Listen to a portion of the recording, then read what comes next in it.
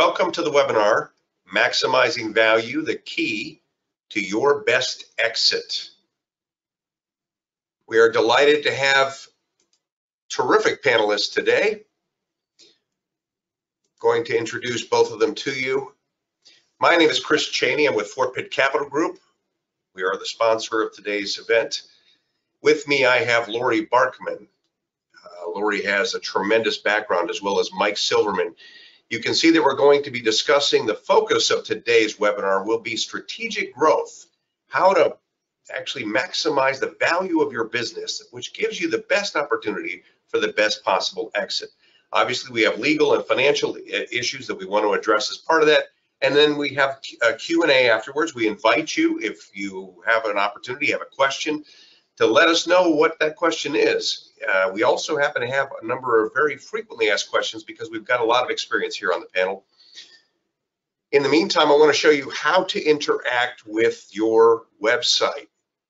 So if you take a look all the way down in the right-hand corner, as you can see the giant arrow pointing to that, where it says settings, you will see the opportunity if you want to ask questions or if you want to pick up some handouts. They are going to be located down there in the lower right-hand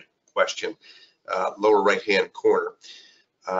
You'll also see the top right-hand side, little pull-out bar, great place to ask questions and again, get handouts. In the meantime, little pull downs that you can see in the middle on the right-hand side.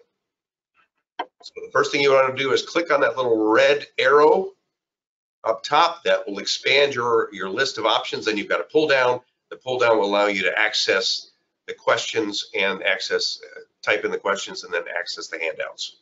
So I wanted to introduce to you our terrific panel today. As I mentioned before, we have Lori Barkman. Lori is the CEO of Small Big, the logo that you can see right underneath her picture there. This is a business transition advisory firm. She's also a partner with Stony Hill Advisors. They are a mergers and acquisitions firm that focuses primarily on lower middle market businesses. So Lori is able to actually take you all the way through the transition and actually help you to close the deal. Think of her as a business transition Sherpa. She works with you to maximize the value of your company and then guides you through that complex process that's involved in letting go. She brings a tremendous amount of experience to the table. She was the former CEO of Genco Marketplace, and before that, she was an officer and senior VP of FedEx after the company was acquired, the company that she was formerly managing before that.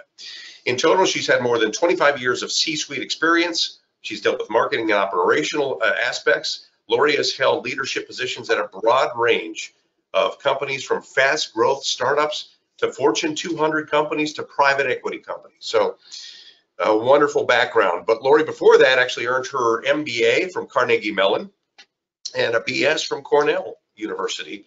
She is a certified value builder and has a certificate in exit planning, as well as being a national Vistage speaker. So she's used to talking to business owners and leaders. On top of that, she's an adjunct professor of entrepreneurship at Carnegie Mellon and enjoys lively conversations with business owners and business leaders that you can listen to on her podcast, Succession Stories. Strongly recommend that you check out the podcast. It is a terrific experience. Great stories, lots of insight. We also have with us Mike Silverman. Mike is our legal expert. I've known Mike for over 2 decades. He is a senior partner with Denton, Cohn & Grigsby. They're a global law firm located and headquartered right here in Pittsburgh. He graduated with an engineering degree from Johns Hopkins, has a law degree from the University of Pittsburgh, and a master's in taxation from NYU. He is also a certified exit planning advisor. So he has a great deal of experience, but his primary focus is corporate law. He's able to address almost every aspect that a business owner would be concerned about, from entity formation to financing, obtaining capital, employment and non-competition agreements, incentive compensation plans, shareholder and partnership agreements, long-range business planning, acquisition techniques, and exit strategies. Mike has done over 200 business transitions. So we have a tremendous amount of experience on the team today. You're going to really enjoy it. At this point, I want to turn it over to Lori. Lori, take it away. Chris, thank you so much. It's great to be here today with you and Mike, and I appreciate Fort Pitt Capital bringing us together as a business advisory group. The big why are we having this conversation today? My mission is to help guide entrepreneurs how to create value in your business and profit by letting it go. So profit, what does profit mean? Well, profit, if we think about it, profit certainly is monetary. You know, how do we derive more value monetarily from the hard work that we've, put into our companies, but then also profit by our lives, our livelihoods, our happiness, our freedom after we've transitioned from our company. So we use the word exit and transition in this context interchangeably. And one of the things I wanted to start by, saying, and this may or may not surprise you in the audience, and perhaps you feel the same, is that 80% of business owners are intending to transition from their company in the next 5 to 10 years. And what we've seen because of COVID is that number has accelerated. There's many people who feel that they're just even more ready. They were ready before, they were thinking about it, but they're even more ready. But one of the challenges is that many business owners don't have a written plan. About 80% do not have a written plan for that transition. And so, we're all busy. It's hard to manage through things, especially when you're working in the business and not necessarily on the business. And so one of the studies that was done by this organization, the Business Enterprise Institute, they do a a multi-year survey, the last one done in 2019.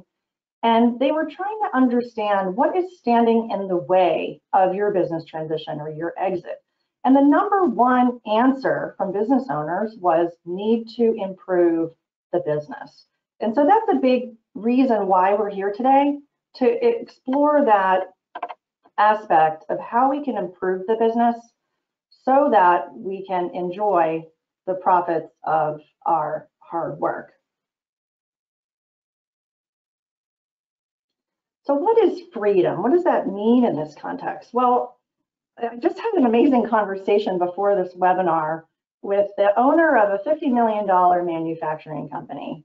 And his quote was just perfect. He said he uses enterprise value as a scorecard for himself because he wants to make the company better. He wants to run a better company. And so that's one of the definitions of freedom, is to have a company that's growing in value so that you can create options. Maybe those options are, again, to continue to scale and grow. Maybe it's to sell. Maybe it's to pass it down to family or have an internal transition to management. Maybe you want to just put your feet up and be the board chair. Regardless of what those options are, whether you're the founder or your next generation, you're looking to create transferable value to have more options. There's 3 types of business owners that I work with most commonly. The first group are ready to sell now. They've gone through some of the exit planning and transition planning and succession planning that we're going to talk about today, and which is great. And so they're ready to sell now, now to next year or 2.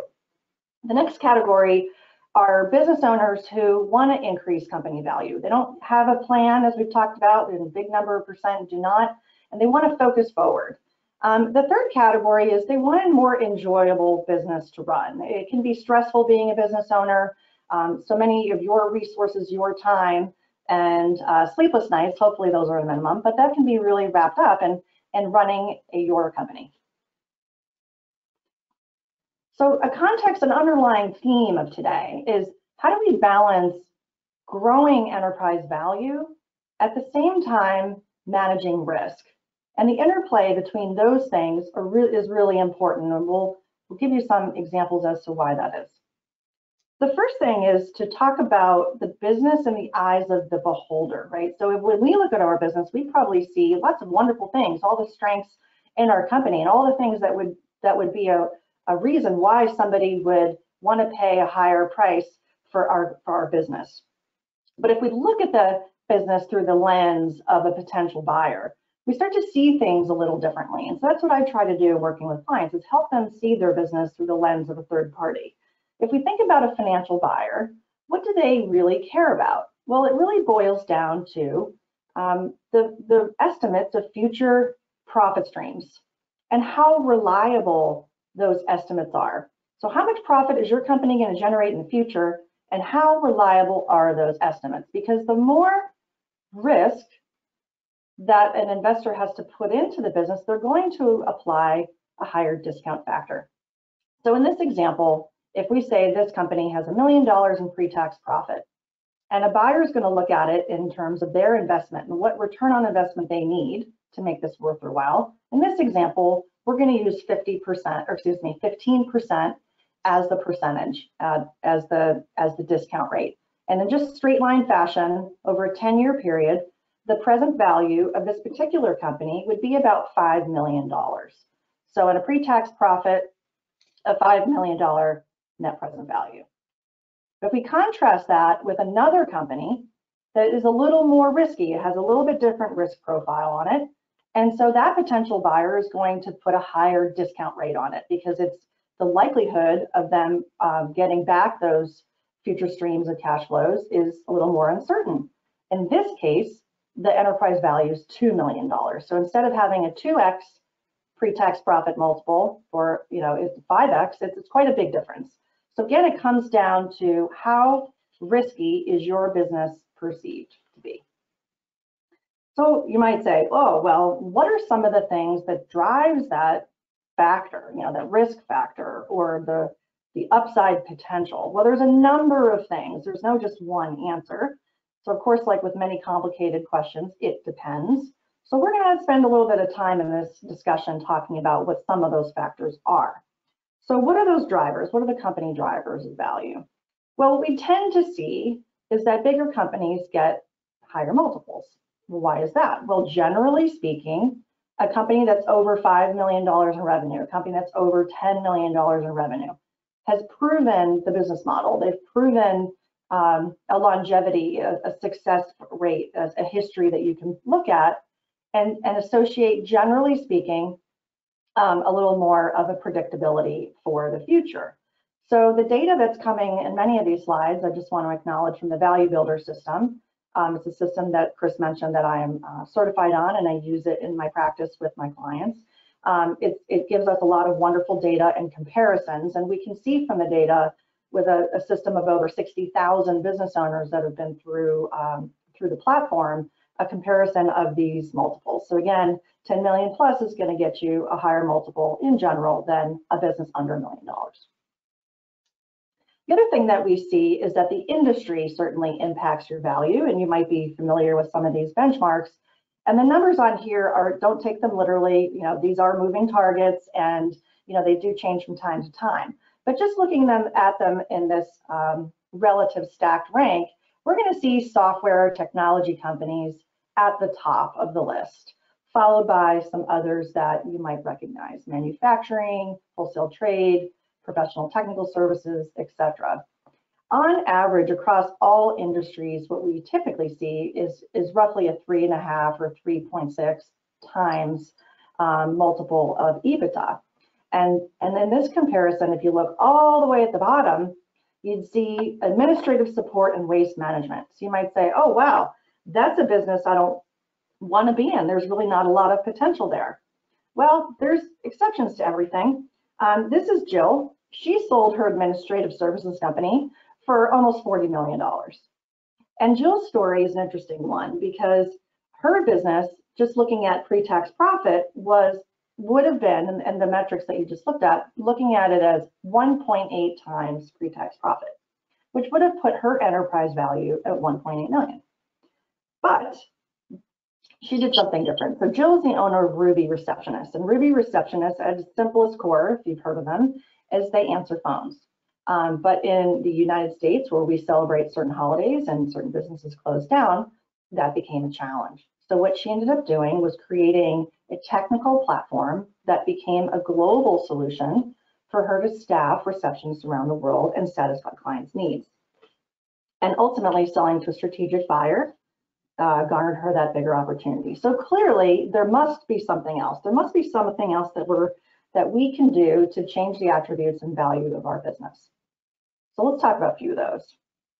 There's another example here. When we make decisions about our company and what services or products we offer, sometimes we make decisions about going deep and selling one product to a certain set of customers. Or we say we're gonna sell a variety of products, and there's choices to make there. So I'm going to tell you about a payroll services company that coincidentally in this whole story I am a client of, and I've been a client for almost 20 years. But they're a payroll services company focused on nannies and home care people who are helping you in your home. And so you want to pay your taxes, but you can't use a service like ADP or Paychex. They're just not targeting that audience. So this founder found a niche. And at some point in her business journey, she had to decide, was she going to find more parents with a nanny to sell payroll services to, or is she going to take on different products and sell more stuff to those parents? So her name is Stephanie Breedlove. Eventually, Stephanie sold her company to care.com for a very significant amount of money. She sold for 6 times revenue. So what were some of the reasons behind that success? And what she, in that very core decision, that fork in the road where Stephanie Breedlove decided to go deep on her product to selling it to parents like myself, she was more interested in selling one thing to lots of customers. And so in that context, I'm going to talk about customer concentration risk. So if you are selling lots of things to one set of customers, you might find that you are focused on a particular set of customers, which is great. You know, there might be good relationships there, profitable relationships. However, if someone like a third party, a strategic buyer, financial buyer is going to look at your business, that's one of the metrics they're going to look at is what % of your revenue is from a relatively small number of clients, because that represents risk. What happens if they move on from your business? So one of the things that we look at the predictability of future cash flows also is recurring revenue. And recurring revenue is different than reoccurring revenue. They sound similar, but they're very different. So recurring in the contractual sense is an obligation. Someone's agreeing and in writing to buy from you. One of the most common models is the subscription model. Many of us have Netflix. We probably subscribe to lots of software. And so we just see our credit cards in the system, and every single month we are on that subscription plan. So buyers who are looking at technology companies, again, are going to see higher multiples for that reason. It's a predictability of future cash flows based on their business model. So you might say, oh, well, I'm not a technology company. How in the world, how can I do that? How can I benefit from creating a recurring revenue model? That's not possible. So many people say, oh, I can't do it. They roll their eyes and, oh, that can't happen. Well, it can happen. There are examples of that. I'll share a couple today. One is a flower business. The flower business from these two gentlemen, Sanu and Brian. They had, just like you would imagine any other flower business, perishable items. There's lots of challenges in moving that inventory quickly because it's literally going to spoil. And what they were doing was they were selling to consumers. So they're called, their average order in the industry is around $25. But what they decided to do was just take a fresh look at their business. They stack ranked who their customers were, and what they observed is that they had restaurants and hotels were coming to them on a regular basis. So what they ended up doing was creating a subscription model for business to business. And instead of having a $30 average order size, they moved that to $4,500 in average order sizes and a more predictable revenue stream. So it won't surprise you to know that companies that have more than 75% of their total revenue as recurring get better offers. Just makes more sense. The other theme here is about monopoly control. If any of you are following Warren Buffett and some of his investment thesis, you may have heard about the term creating a competitive moat around your business. How do you protect your business from others? And one of the reasons why this is coming up today, why I wanted to share it with you, is because not only are these conversations about while you're happening when you're in the room and someone's discussing with you about your business, it's actually also really important to understand the conversations that are happening when you're not in the room. And the big conversation that's happening with a potential buyer when you're not in the room is, can they replicate your business? Can they build it or buy it? And what should they consider in that dynamic? And so with that as an underarching theme, companies that have a monopoly in their market are going to get higher offers. Again, we see this on the average offer comparison. The business that is not able to survive without its founder or its owner is pretty much a worthless business. That sounds harsh. I know you've put a lot of work and energy into your company, but if you're the owner who is involved in all the decisions, as minute as they may be, these operational decisions, or you're the owner, so customers are constantly coming to you and you're firefighting. You're firefighting perhaps on employee issues. Perhaps you've got suppliers you're so close with, and you have all the most important relationships with suppliers, or maybe you have the most important or most number of relationships with your customers. You inherently are very needed, and that's a wonderful thing, right? Your business needs you. However, if we look at this from a fresh perspective, are you actually working against yourself? And the concept here that I wanted to share is thinking about it as building enterprise value and maximizing enterprise value can be different than maximizing profits. So a company that's interested in maximizing profit might say, well, instead of hiring salespeople, I'm going to do it myself. Or, instead of hiring a management team, that owner's going to hire the lowest paid people they can find to just execute. And so while profit seeker owners are looking to grow profits, it's also likely that you're growing a worthless business. So the other concept here is the owner's trap. This again, you're in the middle of everything, you're selling, but you're offering so many things because you want to make sure your customers are happy and satisfied. And then you're the only one that can deliver it. Your team isn't trained up, or they don't have the skill sets or the processes to support that. And you're the one interfacing. So it's this vicious circle. And so what happens if you're away from the business? And this is where you can chuckle and say, well, I'm never away from the business. Okay, well, that's kind of the point, that you're never away from the business. It's always with you. And again, people are coming to you. And so what happens if you do try to leave is the revenue is going to plateau or the business will suffer.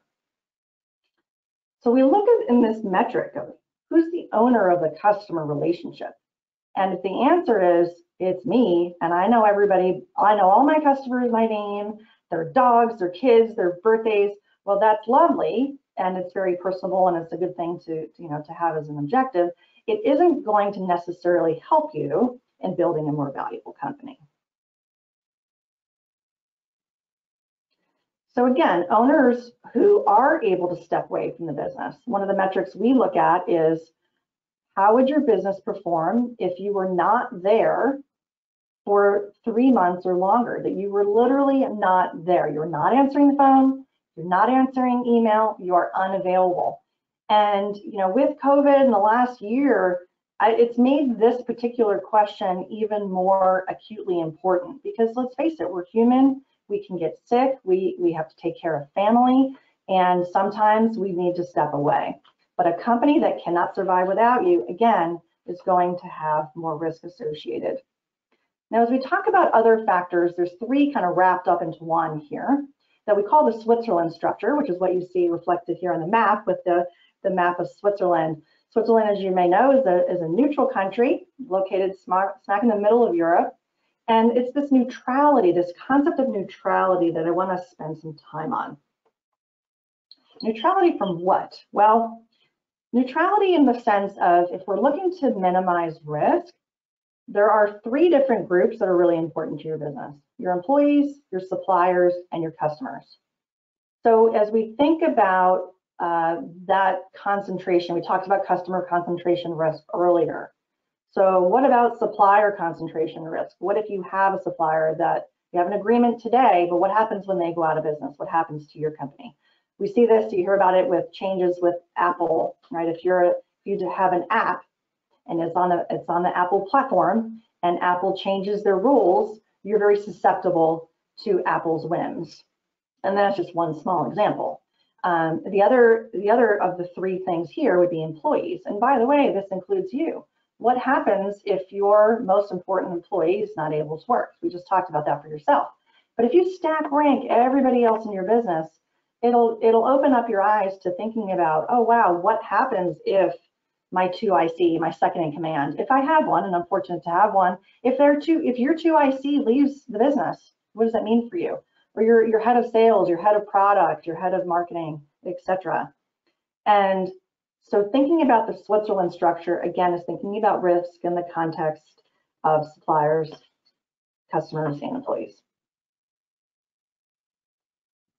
The other thing we look at is the happiness and customer satisfaction. And why does this matter? Well, customers that are more likely to have a good experience are more likely to come back, which means more future believability of your future cash flows that you've communicated or in your financial projections.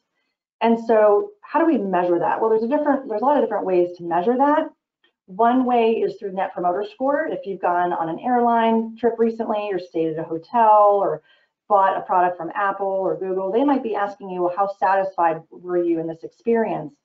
And so if you're using Net Promoter Score, it's great. That's a great measure. Measuring over time is important so that you can see differences and changes over time, up or down. And it also gives you a sense of how you perform against different categories and loyalty leaders. And not surprisingly, companies that have higher Net Promoter Scores are also going to garner more value. So one of the other value drivers is growth potential. So your financials are important, the size of your company is important, the sense of monopoly control, the Switzerland structure as we talked about, and this is sort of in the last but not least category, which is about accommodating additional demand. And we think about this in terms of it being, it's a marathon, it's not a sprint. But if you want to look at crossing that finish line in a strong way, you're going to do what you can to just sort of plow right over it. But really, it's about the person who, or the company or the acquirer, what they're going to do. So when you cross that finish line and you sold your company, it's not over. It's just beginning for the acquirer, right? It's just beginning. So we want to give a sense of what opportunities, what field is left to plow as you're looking at buying that business, or from the buyer's perspective. So one of the other metrics that we have is how we ask these business owners, how easy would it be to accommodate a 5x increase in demand? And that's an indication that there's still growth to be had, whether it's geographic, whether it's within your customer segment, whether it has to do with your products and innovations, whatever those factors are. And again, what we see here, and this is a quite significant difference, is between no, it's not possible to grow anymore, and yes, there's much more opportunity that will show in your multiple. So in summary, there's 8 ways to maximize the value of your company. This is easier said than done, I realize, and in my experience, been on both sides of business growth as a value builder and advisor today, but also my past as an operator. Look, I get it, right? This is not an easy thing. But also, as we look to help you build a more sellable business, not because you want to sell necessarily, but because this is going to give you the opportunity for the ultimate freedom, and which is choice. And these 8 things, as we've talked about all in this section, really important. And I hope that it gives you lots of food for thought. We're going to continue to have the discussion here in our Q&A, but I just wanted to leave you with this notion that the best time to start is now. And this quote, the best time to plant a tree is 20 years ago. The second best is today. And I think it's a great analogy for our discussion. So thanks. And Chris, I'll turn it back over to you. Thank you, Lori. Wonderful and insightful information. So when we do planning for business owners, we look at a variety of different aspects. They all have to work together. So Lori is really focused on how do we build the value of the business. And we're going to spend some time with Mike Silverman here in a little bit as well, talking about key steps that you need to take to lock in the value of that business, primarily legal needs. One of my biggest concerns is, it's just a common experience, is the business has to be and serve as part of the owner's personal and financial plan. They all have to work together. If they don't work together, they will work against each other. and it becomes very problematic. In fact, it's very common. A lot of owners experience, more than almost 3/4 of the owners that sell or transition experience regret. We want to minimize regret, make this a happy experience. How do we do that? We make sure that all three aspects of these components of the experience work together for you. Now, this is a challenge. It is a challenge because most owners invest the vast majority of their resources, time, energy, sweat, suffering, money into their business. Statistically, it represents about 70% of the owner's net worth. That is a big challenge because you need to know two things. First of all, we need to know, what is the business worth? And how do I know that? And is it enough? Is it enough for me to be able to walk away and write the kind of second chapter that I want to write? What if it isn't? What if there's a gap? What happens if I fall short of that number? How do I deal with, we call it dealing with the delta. How do you deal with that? The delta is the gap between what you have and what you need. So the first thing we need to do is to define, what do you need? What is your magic number? Ultimately, this is a challenge. It's a combination of things, knowing, as I said before, what is my business worth? How much can I really get from my business? And will it be enough for me to retire? When we say how much is it worth, it's how do you know? How do you know how much it's really worth? Because there are academic appraisals. Go to a CPA, they'll run standard formulae. Or you'll go maybe to get a market-based appraisal, which will give you a better sense of what this company is worth today if we actually take it to market. And then applying all of those strategies and insights that Lori discussed can help to magnify, increase, and amplify the potential value of the business. We also want to try to estimate, and we will as you get closer towards that actual transition, what are your anticipated net proceeds? Because this is what we're going to actually be working with. How will that payout be structured? Will it be a lump sum? Will there be an earnout? Will there be a second bite at the apple? All of these can make a tremendous difference in terms of the proceeds you have to work with. So you have to actually ask yourself, what do I have? What do I really have? And that means we've got to take a look at all of those assets. As you saw on the slide before, 70% of the value of the business owner's wealth tends to be tied up in the business. We need to make sure we unlock all the assets so they're working together for you. Ultimately, it's a big question.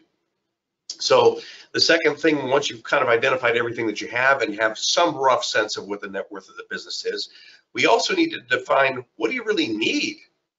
What is that magic number? How much do I need in proceeds to be able to sustain the kind of lifestyle that I want? This can be a big issue if you're a business owner, because typically it's not unusual. A lot of owners will run some of their expenses, their living expenses, through the business. You'll need to sharpen your pencil and decide and define exactly, what am I going to continue to spend? What is purely a business expense that will no longer pertain? We also want to look at outside non-portfolio sources of revenue, things like a previous pension that you may have. Those are increasingly less the case. Social Security benefits. What is the best possible choice for you and your family in terms of selecting Social Security benefits? Then we want to delimit the glide path. If you sit down with me and say, hey, I want to retire today, that means I've got to land the plane right now. That can make for a rough landing. So ideally, we like to have a little bit of a glide path here. How much time do we have? And in the process of that time, how much free cash flow do we have that you're able to actually add to your outside assets, to something that's outside the business? This is really critical. So if we summarize, we want to make sure that we're putting everything working together, and we want to look at each individual component. That means we are going to focus on anticipated cash flow. We're going to focus on expenses. What do you really need versus what do you want? It might be possible to get what you want.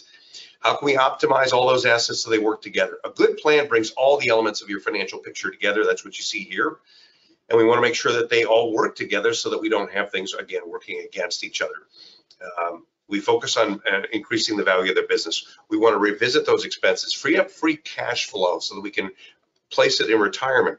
We want to review and maximize your non-portfolio sources of income. We want to review existing policies, insurance policies, charitable giving plans. They can work for you as well. In fact, if you go into a business sale and have any charitable intent, we really need to talk, because there are great tax savings that can be acquired through some pre-planning that will not only minimize the taxes you'll pay, but actually enhance the income that you can receive later. It depends on what you want to accomplish. We want to take a look at retirement plans. Retirement plans become incredibly important. We will look at the structure of the buyout. As I mentioned before, are we going to have an earnout? Are you going to have a second bite of the apple? All of these things are very critical. Are you going to be able to consult and earn additional income afterwards? Some business owners are not able to truly step away. They want to continue to be involved somewhat, or at least use their expertise to some degree. So probably the fastest and most important thing we can do is to optimize the assets that you have. How do we do that? Well, we want to make sure, as I said, to create a clear and concise coordinated strategy for each account and each set of assets that you have. If you've got after-tax assets, they need to be tax efficient and probably the most conservative assets that you have. Why? Because they come with the lowest tax cost. Your tax deferred assets, your retirement assets, the assets that you want to build outside the account, outside of the business, but are tax sheltered, are probably going to be the more aggressive assets because they're going to be the most expensive in terms of tax consequences. So you're going to delay or diminish the amount that you're going to take from them on an annual basis. Tax exempt assets may be the most aggressive, such as a Roth IRA or a Roth 401k. If you have irrevocable assets, those need to be structured properly too to provide you with potential income, growth, depending on what the objective is of that particular irrevocable structure. Probably the best place to start building assets is really inside your retirement plan. It's critical to have a good, healthy, robust retirement plan. It's important not only in terms of reducing your taxable income, but providing an attractive incentive that you need to retain key employees. That helps to magnify the value of your business. And it builds the tax favored assets you will need in retirement. Fortunately, we have a tremendous amount of strength in this area. We've got a wonderful expert, Nathan Box, who is able to assess your retirement plan, see if there's opportunities to either decrease expenses or increase the assets and strength and viability of the program. More importantly, make it more attractive. But there's also fiduciary responsibility as a business owner that you have to the retirement plan. So we want to make sure that it really serves you and the future business potentially to your best possible outcome. So ultimately, we want to make sure to optimize all of your assets based on your goals, the unique character of each account, and position them to enhance the long-term return potential. All of these different components have to work together. This is the financial side. There is an element of this that you need to consider that is non-quantitative. So we've looked at the quantitative aspects. Probably the fuzziest part, but the part that's the most important in terms of long-term satisfaction is the qualitative part. And this is something that really only you can do. Now, you can do it in consultation with people that understand you best, but what is your goal for your life beyond the business? You had a life before the business, you'll have a life after the business. Ultimately, what is it that you want to accomplish and do with your time? If you got your magic number, if you got the number that you wanted, how would you want to spend your time? That's what's going to make for the most ultimately satisfying second chapter of your life. That's when we see people who are truly happy with both the success of the transition, but then the next chapter, as I said, of their life. We want to make sure that each of the three legs of this stool work together to minimize regret and maximize the value and satisfaction of the outcome. So Lori is focused on building value. I focused momentarily on a comprehensive financial strategy that helps to optimize your assets and beginning to take a look at the personal vision, your life after the business. But the last part that we really need to take a look at is how can we lock in and protect that value? And that's where Mike Silverman, who is that senior partner at Denton's Cohen & Grigsby, is able to address some of those key questions for you. Really important. If you don't get them right, they're very expensive. So Mike, I turn it over to you. Okay, well, in connection with designing and implementing the growth plan that Chris and Lori have described, the business owner really needs to focus on how am I going to grow the value of my business? And what we typically do in assessing how that growth is going to be attained is we initially, as step one, are going to do a deep dive into figuring out what are the unique and intangible assets of the business that give that business a competitive advantage. Those assets could be in the form of unique business proprietary practices. So you have a really uniquely talented management team that's experienced. It could be your brand recognition in the marketplace, but we want to hone in on the things that give you a competitive advantage in the marketplace. And then as a second step, we want to figure out, are there ways that we could further exploit those unique and tangible assets in that business? Because if there are, then that will be a key driver for us to increase our revenue, which in turn will increase the value of the business. Lastly, we want to have you visualize the future of your business and assess, do a deep dive into assessing whether it makes good sense to adding additional product or service offerings in the future, or maybe developing or acquiring additional unique and tangible assets, because the implementation of those new business lines obviously can drive revenue, which in turn will drive the growth and the value of your business. The second area that we want to focus on is really quantifying the amount of the growth and value of your business that needs to be attained.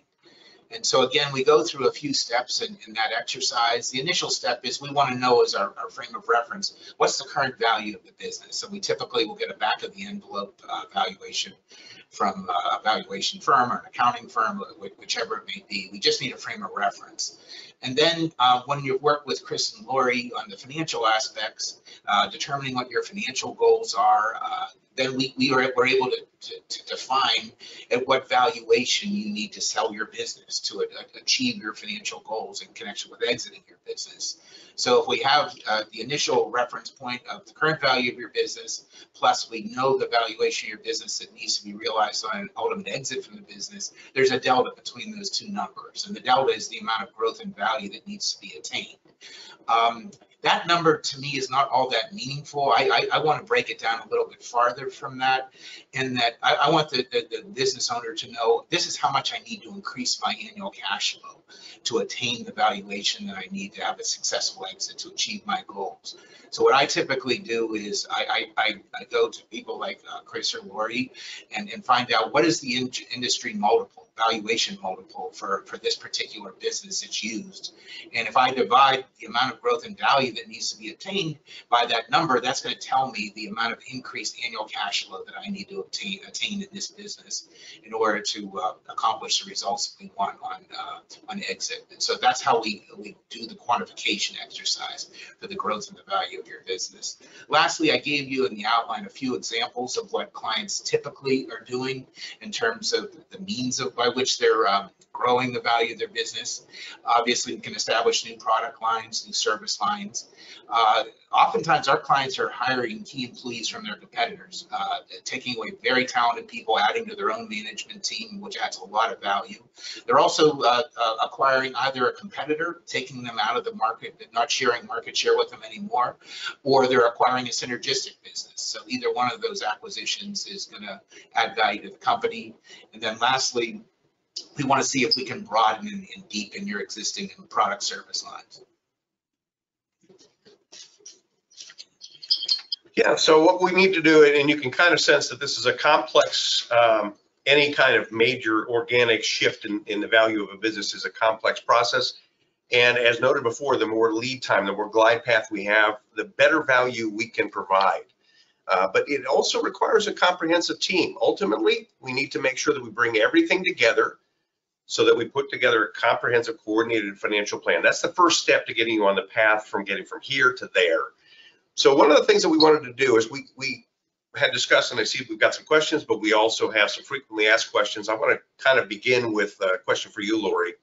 A very common question. When you talked at the beginning, you mentioned balancing risk and growth, or reducing risk and maximizing growth. In your experience, what is the best place to start? Where's the best place that an owner can immediately increase value, or what's the easiest thing that they can do to increase value? Well, the classic answer is it depends, Chris, right? But in answering this for purposes of discussion today, I would point to the reduced risk column first, because you've got to get the back office situated before you can really focus forward. And that's for a couple of reasons, right? And just example wise, if you've got unprofitable parts of your business, you've got to address that. You can't sweep it under the rug. It's going to continue to drain your resources. Those need to be addressed first. And with that, I'll just throw out this classic technique. Don't just look at it on a surface. Ask why 5 times as a technique to really get to root cause issues of some, and get to the understanding of why are those parts of your business not profitable. The other part has to do with your, call it your structural capital. And related to this is your accounting processes. Do you have and follow established accounting procedures? I have some clients that recently engaged new bookkeepers. They don't have someone on staff. They use an outside resource, but they realized their resource was not up to the quality standards that they needed. You also can find wonderful interim CFO types of professionals. So I'm not necessarily saying, hey, go out and get, you know, audited financial statements if that's not where your business is today. But on the other hand, you know, you can't have the pendulum all the way on the other side, which is, you know, a messy accounting process. The other aspect here is cash flow. You know, you've got to make sure that someone's managing your accounts receivable, that you're re-looking at your policies and how you're invoicing and days outstanding. I have a client where just quite simply, I asked him what his policy is. I said, have you thought about changing it? And it was that easy. And he rolled out in a very professional way a payment policy change with invoicing that helped improve their cash flow dramatically. So there's some things like that, Chris, that I think are just, you know, again, in the back office structural capital category, that if your business really is in that situation of needing to reduce risk, you might have risk associated with people. You might have some turnover issues that need to be addressed. Again, get to the real root issues to understand why, because otherwise, you know, if you have a certain practice or people or processes that are just not working for your culture, you've got to address those. Very good. Thank you. If just real quick question for you, Mike. You know, what should owners do from a legal perspective to lock in value so they can mitigate risk or enhance value? Well, as I mentioned before, I think the most valuable asset that a business owner has is the goodwill value of that business. And that's represented by all those unique intangible assets that I mentioned before that give the business a competitive advantage. So with every client that I work with, I want to simultaneously protect their existing goodwill value and also do everything I can to help them to enhance that value. So on the protection side, the threats that you have are your employees and your competitors. And so I don't want your employees walking out the door with your customers or soliciting your employees or soliciting your vendors, etc. So with employees, what I want to have is I want to have an employment agreement in place with every key employee who could harm your business by walking out the door with your customer list, etc. So the employment agreement with that key employee is going to have 3 main restrictive covenants. There's going to be confidentiality. At no point in time can you use or disclose our confidential information of the business. There's going to be non-solicitation during your employment, and for 18 months after your employment, you can't solicit any of our employees or any of our customers or vendors. And then lastly, not always, but lastly, we try to get a non-competition provision that says that during your employment and for 18 months thereafter, you can't compete with our business. And then on the flip side, I don't want competitors taking away the goodwill value of your business. So I want to make sure that any intellectual property that you have in your business is protected. So I want your name and logo, which is very important to the goodwill value and your brand recognition, to be protected by a trademark. I want any proprietary processes that we can get patented to have a patent associated with them. And similarly, anything that we could get copyrighted that's associated with your business, I want to get a copyright in place. So that's how I protect your business. But in terms of how do we enhance the value of your business? I typically put in place for, at least for the key employees, an incentive compensation plan. I want the employees to be incented to grow the value of your business, to grow the revenue, to be growing in the same direction that you're growing. And so there's typically one of 2 types of plans. There's either a phantom stock plan or a stock appreciation rights plan. And either one of those plans provide that to the extent the value of the business increases in the future, we're going to pay to you as deferred compensation, which, mind you, is deductible by us because that's wages. We're going to pay to you as deferred compensation a percentage of that growth. It typically is somewhere between 5 to 10% of the growth, so that most of that growth endures to the owner. But that will incent the key employees to grow the business and to be rowing in the same direction that you are. Lori, you had mentioned earlier the owner's trap, and I know the legal steps that we employ to address the owner's trap, but from a coaching perspective, what do you do to fix this? And can you give us some examples of someone who was successful in escaping this trap? Yeah, and that's one of the things I said earlier is that I know entrepreneurs are so motivated to make their business successful. And this challenge in really being so involved in the business is that at the same time, that motivation might be holding you back. So what I've worked on with some clients is helping them see where they can create processes to replicate what they do. You'll never be you, right? We're not trying to clone you, but we're trying to at least have a process around that. So with one client, we are creating a sales process. They didn't have a sales process before. He would be the rainmaker primarily through established relationships. They didn't have a formalized sales process to do competitive analysis and targeting, positioning, and prospecting, and then going through all the pipeline stages. They would kind of jump from one to the next and hopefully close a deal, but it was more sporadic rather than purposeful.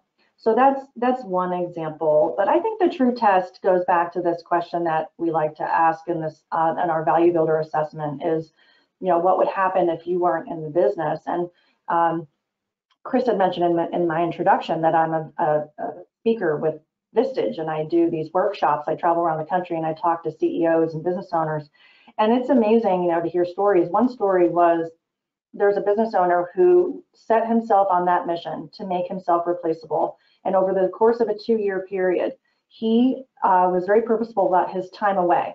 So at first it was 1 day, and then 2, and then 3, and you can see where this goes. And eventually it was 90 days, and he worked his way up to that. And he had told his people, when I am out, I am out. Do not call me, do not email me, I am not available. And, as you can imagine, it was very hard at first, but over time, the business kind of built itself around that, and eventually, and I think his intent is to sell the business, and thinking about his succession. So that's an extreme example. And then on my podcast, I've talked to owners and CEOs who are in this situation. One is a show that's coming out soon with Nelson Anderson, and he's in Baltimore. He runs a company called Full Sail Media, and when he first got started with his printing companies, he ended up buying more and more of these franchises and these small businesses, but he was stitching them together. At one point, he told me he had 25 direct reports. That's just not sustainable, right? So Nelson in that situation realized it was just not going to work, and putting in processes, training people, understanding what processes are repeatable, how to scale, putting systems in place, that really seems to be a common theme of an approach to how to get yourself out of an owner's trap. One of the exercises that I did with a client recently was, I call it the skill fund box. And you take a look at how you're spending your time and you break that down. And then you look at whether or not you have the skills for that activity, right? Really inherently, are you just doing it, or because you know how that process works?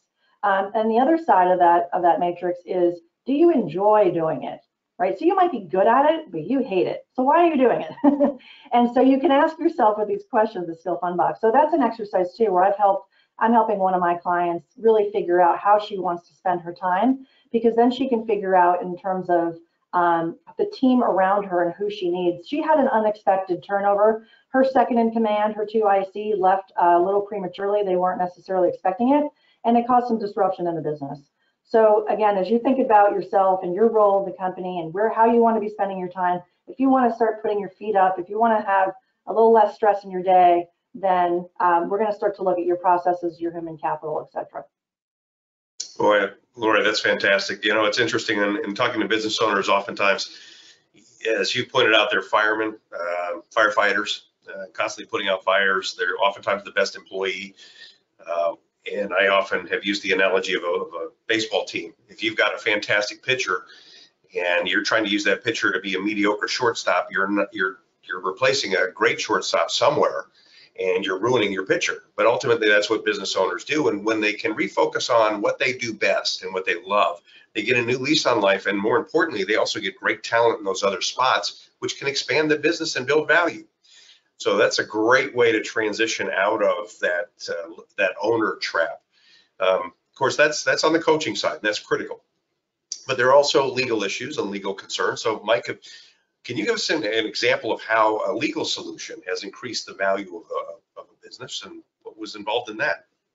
Well, an example of that would be a company that I represented. I represented the owner of the business, and her business was worth about $5 million.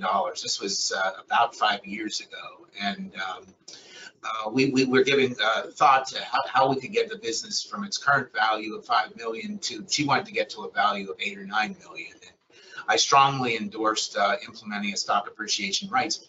And the stock appreciation rights plan simply says that current value of the business is $5 million. For every dollar that we appreciate in value, you key employees who are participating in this plan will get a percentage. In this case, we had 4 key employees who in the aggregate were participating to the tune of 10%. And they got 10% of the appreciation in value upon a triggering event, which would be a sale of the company or them having vested and retired at a certain age, et cetera. They would get that as deferred compensation paid to them at that time. And so what ended up happening is we sold the company last year, pre-COVID, at the beginning of last year for $9 million. It had in a 5-year period appreciated in value by $4 million. And I believe the stock appreciation rights plan played a key role in that. We paid to the key employees 10% of that $4 million of appreciation as deferred compensation. We got a deduction for it, so it didn't cost us 100 cents on the dollar. It cost us maybe 60 cents on the dollar after deducting it. And my client cheap pocketed an extra $4 million of purchase price, so she accomplished her objective. So I think that worked out pretty well. That's impressive. So you get tax benefits, $4 million of additional value. I would say whatever was spent was pretty well spent. So that was a good investment. Excellent. Excellent. So Lori, you mentioned one thing that really intrigued me, and I've heard this before too. You know, some industries enjoy higher multiples than others. The issue is kind of how do you migrate, or how do you expand the business so it can participate in other sectors that might enjoy a higher multiple? Have you seen this happen? Have you been able to facilitate this? Can you give us an example? Yeah, it's interesting as you think about it, right? Where we had technology companies at the highest multiple rating as we look down the chart, and there are examples of companies that have transformed, right? Where they one example is a microfilming business, right, which is obsolete. At the time, they knew they were becoming obsolete, but what they ended up doing was transforming into a technology services company, where they were then working with companies to help them take all their paper and digitize and created a recurring revenue model off of that. And they ended up selling, I don't know the exact number, but for multi-million-dollar valuation, all cash exit in a couple years ago. And so in that case, you know, that's an example of a company that faced disruption. And by the way, one of the quotes I really like is disruption starts with unhappy customers. So one of the things we need to do is we've got to look beyond our kind of these self-imposed boundaries of what your industry is doing today and try to look beyond that. So another example would be manufacturing or industries that are sitting on AS400, you know, these old mainframes. What kind of data do we have? How might we unlock the potential of that data? How might we utilize that to create new revenue streams, recurring revenue streams? As an example, you know, can we look more like a technology company because of the business model that we're able to create? And one of the things that I do, Chris, and my value creation work with companies is I am partnered with a data analytics firm that's experienced in developing solutions for machine learning, artificial intelligence. So how can we help companies monetize the data that they have? And again, look more like a company that has a recurring revenue model, or use that data to further improve their operations, become more efficient and effective. And that's regardless of any industry that you're in. So what I would do here, really answering your question, is tie it back to the drivers. And if one of the drivers that we're looking for is a competitive moat, or if another driver is the recurring revenue streams, predictability, then that'll help lead us down the path to a solution. Wow. Lori, if you're trying to maximize the value of a company, how much time do you feel that you need to work with that company to get them to their optimal or best result? Well, having more time is better than not having enough time, and that's what I hear consistently in every interview that I do. And I've done almost 70 at this point with CEOs, and everybody says the same thing, that they wish they had more time. So in an ideal fashion, Mike, I think it's 2 to 3 years out at a minimum, you know, if you're really starting to think about it and thinking about a transition. But if you're, you know, take back to what I said from this quote from the gentleman who's running a $50 million manufacturing business. He's in his early 60s, but he has been just thinking about enterprise value as a scorecard for decades, because he knew ultimately it was going to help him in creating a more profitable business, and it just makes economic sense. So if there's somebody thinking about a transition in the near term, 1 to 2 years out, yes, absolutely, let's get started right away. If you're 2 to 3 years away, 2 to 5, you know, I think that's great, and I think that's ideal. Excellent. Thank you to both of our panelists, and thank you to everybody who's been participating and listening. We hope this has been tremendously valuable. We want to help you make lots more money from your business and through the business. And the great thing that we all love about dealing with business owners is not only are business owners wonderful people who invest themselves in everything they do, but on top of that, as you can tell, they're great stories. They're life's challenges. These are the dramas and adventures of life. So we're the 3 participants. I do want to share a few more important things with you, just to kind of give you a little more background about who we are. Again, we all work together. We're part of a collaborative venture, part of a collaborative group called the Business Advisory Group. Now, this is collaborative. We work with a variety of experts, both within the group and outside the group, but we have a lot of experience and work together extremely well to be able to enhance and magnify the value of your business and the outcome that you achieve. In the process, we'd love to talk to you. You can certainly reach out to us on each of our websites. You'll see some information about us.